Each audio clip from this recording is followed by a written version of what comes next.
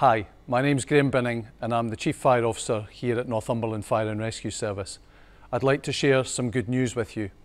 We've just received our third report from His Majesty's Inspectorate of Constabularies and Fire and Rescue Services, and I'm delighted to say it has demonstrated that our service in Northumberland has significantly improved since our last inspection 2 years ago. I'm delighted at this report because it reflects the commitment, the passion and the effort of all of our staff here at Northumberland Fire and Rescue Service, and reflects an ever improving and strengthening relationship with Northumberland County Council, the Chief Executive and the Fire Authority. So what does this mean to you?